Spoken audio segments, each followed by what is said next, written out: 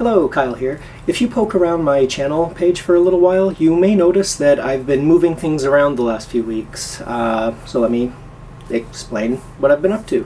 For the last few months, I've really been focusing on how I consume content on YouTube, and I've just been focusing on what I look for. I've been looking at the metrics to see what my audience is looking for, and I've kind of realized that the way I've been posting content is very far from the way I search for content, and it doesn't seem to be the way most of you want to see my content either. I've done a lot of Kyle Paints 2012, 2013 sort of series as playlists where it's recorded chronologically, but it's more business ideas, life ideas, art ideas, product ideas, materials ideas, but it's just listed as a big glob. So I found this isn't a very useful way to organize information. So if you look below on my channel page, you'll notice that I have a section for ideas around art. So this includes the business advice, the technical advice, the conceptual advice, career advice, business advice, lifestyle advice, all that sort of stuff. This is where I think I will be targeting most of my focus for the next year, 2015. If you go to my main channel page, you'll notice that there's a new channel trailer that just, is me saying hi and who I am and that kind of stuff, which if you're watching a video of me doing this, you probably don't need to see. Below that, I've got my most popular videos because, hey, why not? People like to see those, obviously. That's why they're popular.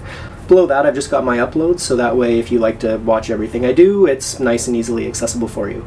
And below that is the Ideas Around Art module. And that's where everything is broken down into ideas that I think is organized in a more useful manner.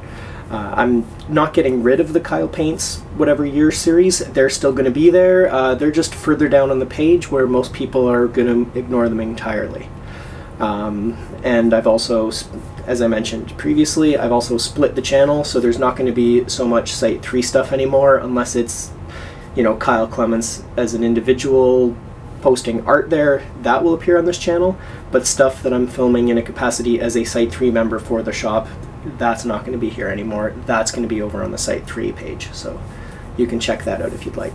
Even though it looks like I've just clicked a few buttons, I actually did spend quite a bit of time looking at the analytics and figuring out what people were searching for and where they were clicking. So I really hope that these changes are things that you like. So if you love what I've done, please let me know. And if you absolutely hate what I've done, it's even more important for you to let me know.